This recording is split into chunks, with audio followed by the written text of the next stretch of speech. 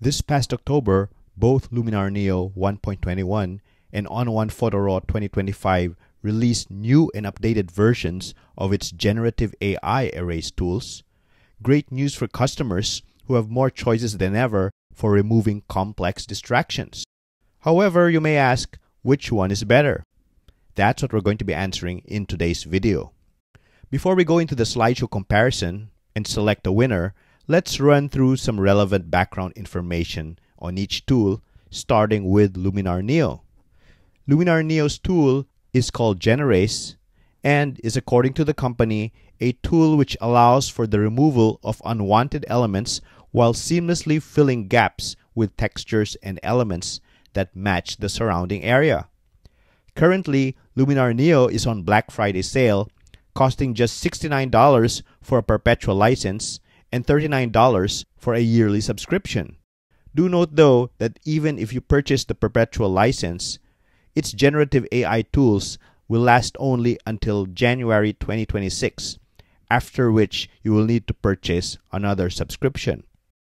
Moving on to ON1 Photo RAW 2025, ON1 Photo RAW 2025 costs $99.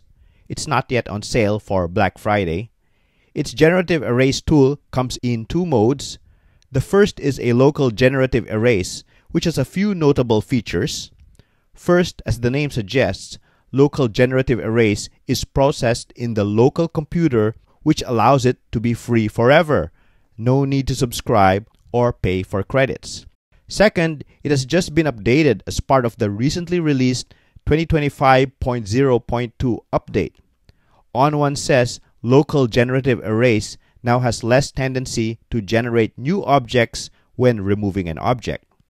The second generative erase model of ON1 after local generative erase is server-based generative erase. Server-based generative erase relies on a service called Stability.ai, which costs $10 for 1,000 credits or around 300 generations.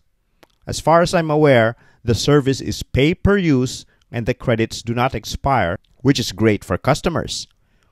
So that is some background info on both tools. Next, let's move on to the slideshow comparison.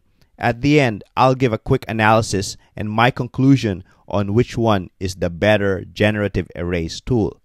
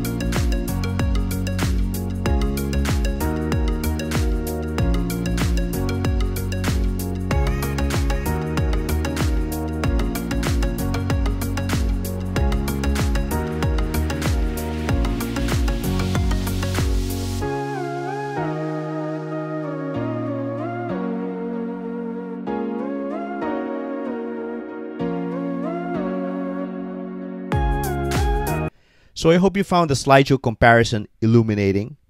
Which one did you find better? Write it down in the comments. Before I give my own conclusion, let me first point out which one was the worst performer. I found the worst performance came from ON1's local generative erase tool. The local tool consistently produced overly smooth output, lacking detail and textures, which did not blend well with its surroundings. I suspect the reason for this poor performance was ON1 made compromises to quality and resolution to enable an acceptable processing speed, as generative AI is indeed a very time-consuming process. Unfortunately though, to my eyes, the quality was much too low to be acceptable, and ON1 should consider ways to increase resolution, even at the expense of increased processing time. Moving on to the two remaining alternatives, ON1's server-based generative AI and Luminar Neo's Generative, which one of the two was better? Well, I did find both tools produced comparable results. Both were competently able to handle larger object and complex distraction removal.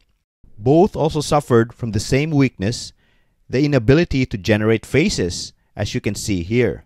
Since I promised to choose a winner, I would say the winner by a hair was Luminar's Generative. Why, you might ask?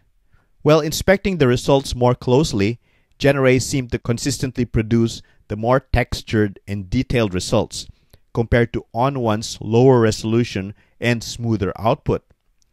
It also did a better job in this particular scene, reproducing the hand more competently than ON1. In addition, I found its interface snappier and more intuitive, taking less clicks to get the job done. So Luminar Neo edges out ON1 in this test, but it is early days, and ON1 will surely be improving its models going forward and may well be able to take the crown in the not too distant future. So I hope you found this video helpful. Let me know which generative erase tool you're using, Luminar Neo or ON1 Photo RAW, or maybe some other tool. Write it down in the comments. I'd love to hear from you. And if you like this content, don't forget to like, subscribe, and share to help keep the videos coming. Until the next video, I'm going to see you in the next one. Bye for now.